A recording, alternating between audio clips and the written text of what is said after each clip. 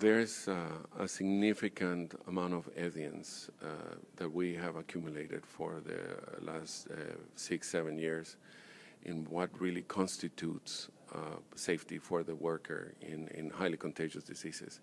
The natural mode of transmission is not what we have in the ICUs.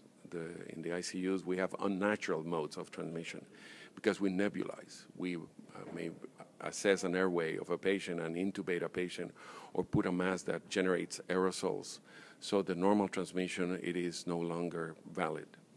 So we have tried to make as safe as possible the environment for the healthcare worker, but utilizing self-contained devices. These are the PAPRs, called PAPRs, which is powered air purified respirators. And these devices allow us to work with patients in highly contagious diseases in a very safe way.